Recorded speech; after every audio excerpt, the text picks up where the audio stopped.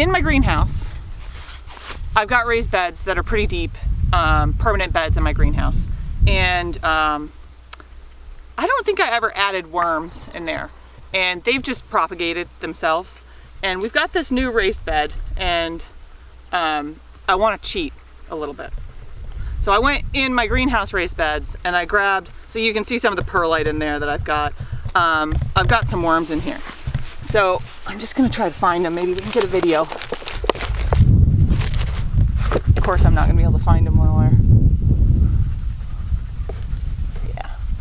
So I'm just cheating and I'm just putting some worms in here. See, he's not happy. We're gonna get him underneath. So we've got lots of worms, and I'm actually just gonna roll these guys in. And they're gonna start picking away at some of that hard pan that's down below here.